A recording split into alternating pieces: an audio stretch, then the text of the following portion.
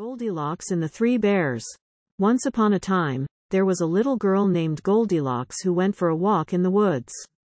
She came across a house that belonged to three bears, Mama Bear, Papa Bear, and Baby Bear. Curious, Goldilocks went inside the house and saw 3 bowls of porridge on the table.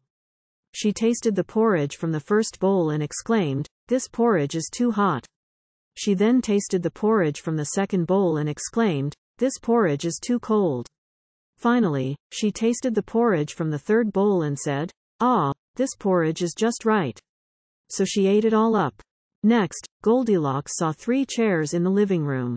She sat in the first chair and exclaimed, "This chair is too big."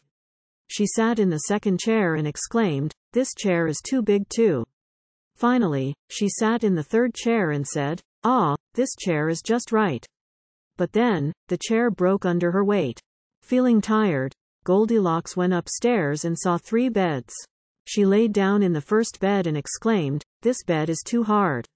She laid down in the second bed and exclaimed, "This bed is too soft." Finally, she laid down in the third bed and said, "Ah, this bed is just right." And so she fell asleep. Just then, the 3 bears came home and saw that someone had been in their house. They found Goldilocks asleep in Baby Bear's bed. Goldilocks woke up, saw the bears, and ran out of the house as fast as she could.